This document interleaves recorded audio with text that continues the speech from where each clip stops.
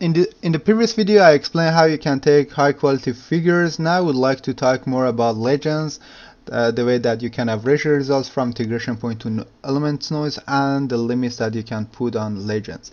So starting with averaging, in results option, you can see these that you can change the way that the results are showing. So if you put the gauge at 0, it's showing you with the squares. It means that in fact the results from stress are saved in integration point. So in order to show the results at the element node, you need to have a kind of averaging procedure. So in this way you can put the averaging threshold at 0 or 100%, and you can see the way differently. So I would recommend you to put the results at 100% because I personally found it suitable for publications. The next one is for how you can modify the legends in here.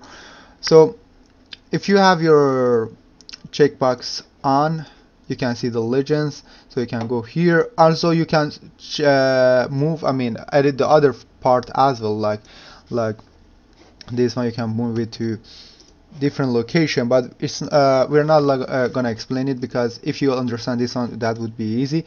You can check or uncheck the options like setting a maximum or a title or bounding box, and also you can move the location and or even the way that it shows.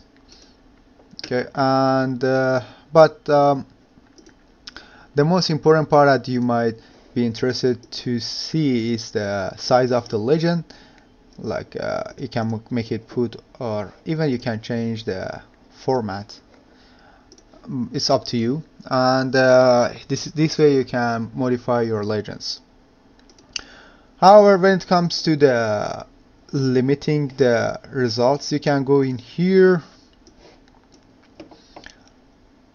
In this part you can have limits. You can show the location of the maximum and minimum. You can see the maximum or minimum are changing, and also you can bound them. So if I stop the animation, for example here, the maximum is around the minimum is around this value, so I would put 60 megapascal, and the other one like 100 megapascal. And you can see the black region are showing the part that results are lower than the minimum value. The minimum value we set at the limit, and the gray part is for the part that results are higher than the maximum value, for as we said here. This is it. We explained the legends, averaging, and the details that you might be interested, and hope to see you again in the next video.